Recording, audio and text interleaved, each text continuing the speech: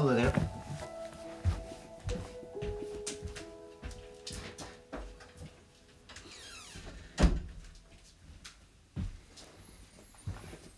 Welcome to another talk, podcast, a meditation. And today's talk is called Talk on the Ascension Road, Heaven and Life. I got the idea for this talk when I saw this picture. You know, there's just a picture I found on the internet. I wasn't looking for it or anything. And I thought, okay, someone's post, so I took it. But this is kind of symbolic of what I'm talking about.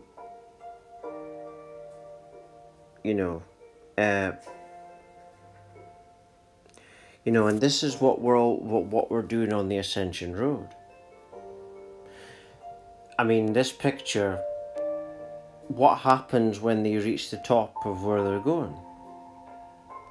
They're going back down again. You see, and that's really the Ascension Road. You go up, then you go down. You go up, then you go down. The only way to go when you're up is down. The only way to go when you're down is up. You see?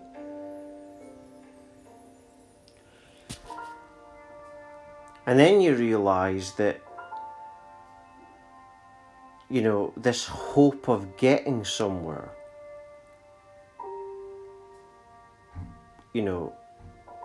whether it be twin flame connection, ascension, an energy state of consciousness or anything of those things.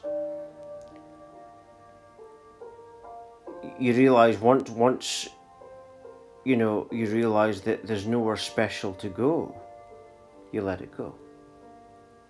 This stuff is what causes you pain, you see.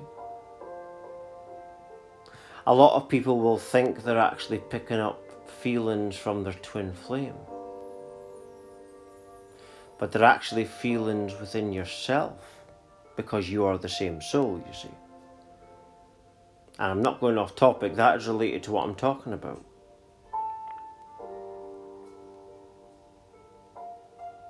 But you have to let go of the idea of getting somewhere, because that's an ego thing. You're not getting anywhere. You're dealing with infinity, nothing. So it means there's limitless potential, but at the same time you go nowhere. Which is crazy, but that's the way it is. Because it's infinite, it can spontaneously do anything.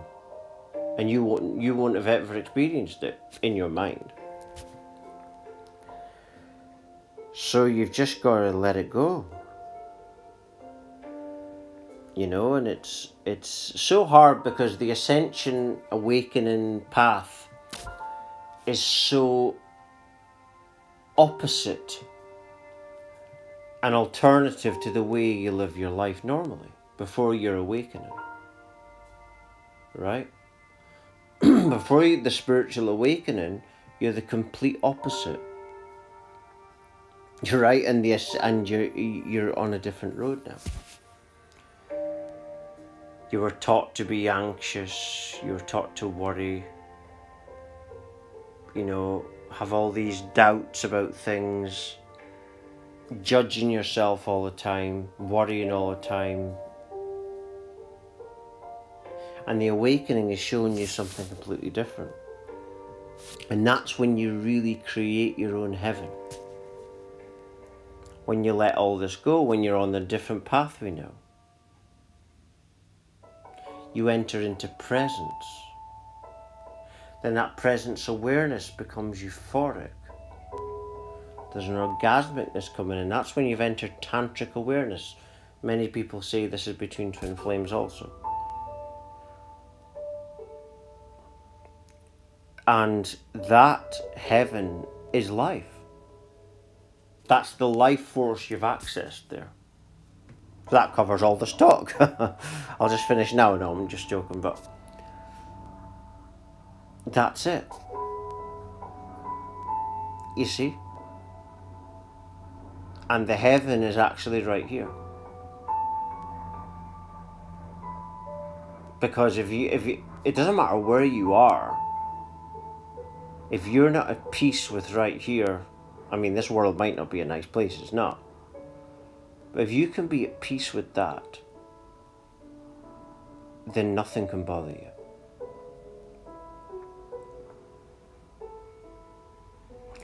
You know, it's like I watched a documentary years ago about Muhammad Ali, the boxer. And his doctor said that when he got Parkinson's, he was a happy individual even though he had Parkinson's. And so that's just what I'm talking about. You know, he had that and this harsh life to deal with, but you know, so my point is that's where the heaven is. You know, you've went through the storm, but are you going to fall? Or are you going to be steeled from the fire? And create that heaven and bliss within yourself and be a rock. You know? How are you going to be someone else's rock if you're not a rock for yourself?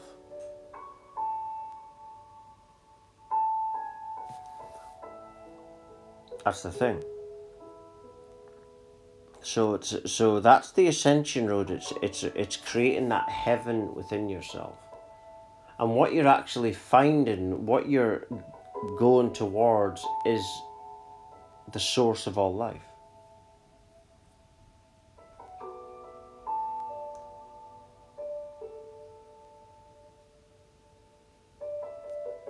You know, that's what you're going to. The heart. That's how you do this. That's how you awaken.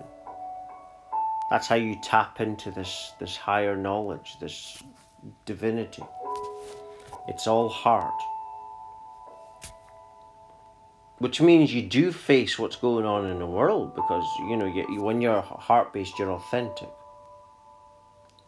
You know, running away from things is not being heart-based. Being heart-based is that person down your own. Be honest about it. Be honest with what you feel. That's being heart-based. And then you might cry, but then you deal with the issue properly, right? And that's the ascension road.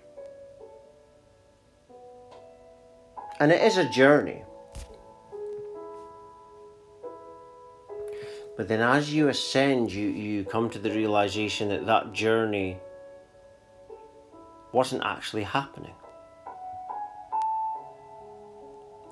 That it's all concepts, ideas, stories, beliefs that you thought was real. It might be nice, it might make you feel good, but the idea that you aren't even you, and this is part of the same journey. Realize that even the idea of life is just a concept, you see. That's all it is. It's all concepts and stories. And then you realize you don't know anything. You never did. It was all stories and concepts. And then when you don't know, that's when you enter into this ecstasy, this tantric source. It's like the more you ascend, the more you enter into that. It's like a limitless ecstasy sexual power that some people call Kundalini. It's actually the source of all life. But then you realize that all that is even concepts as well. The more you realize it's all concepts, the closer you get to the source. And then you realize you're nothing at all, and then you've got it, but then and as you realize you don't have anything, the more ecstasy materializes. Because you're becoming lighter, you see. You're tapping into your light body.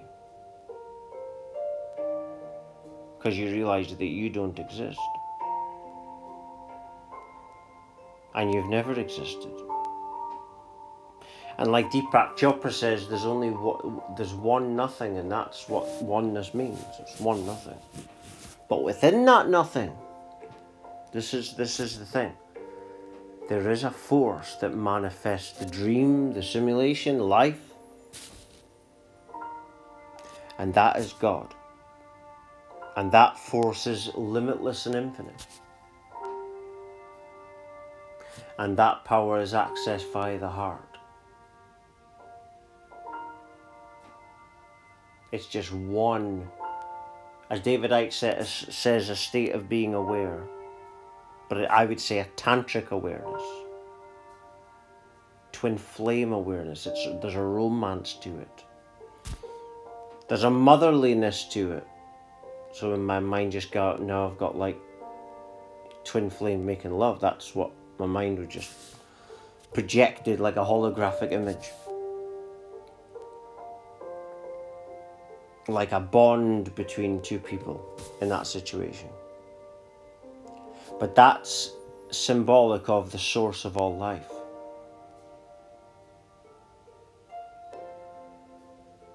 And the woman, the female side, is the very nurturing, comforting side, you see.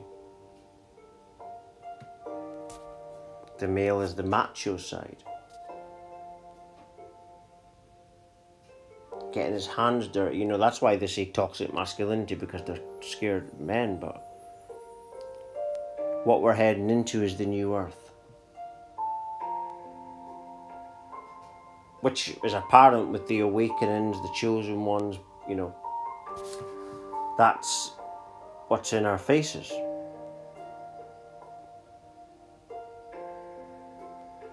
And so you got to decide, are you part of the old earth or the new earth? If you're part of the new earth, that's twin flames, happiness. You might not have money, or you might, but it's the place where joy is. You can be happy, you can be with someone that you really like or love. Twin flames, soulmates, whatever. Or do you want to be in fear?